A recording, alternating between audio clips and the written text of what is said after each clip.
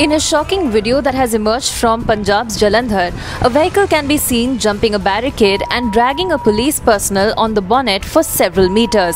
A 20-year-old man was behind the wheels in this incident. Anmol Mehmi is a college student, and in utter disregard for the law or for another's life, the young man dragged Assistant Sub-Inspector Mulk Raj for several meters, even as the latter held on and could be heard screaming.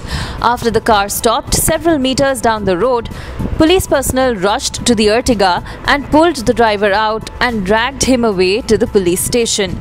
Anmol Mehmi was also thrashed. The young man and his father, Parminder Kumar, who is the owner of the vehicle, have been booked under the charges of attempt to murder and under the Epidemic Diseases Act and Disaster Management Act. The Punjab Director General of Police also tweeted about the incident and said that the police has zero tolerance policy against such actions as a warning to other violators.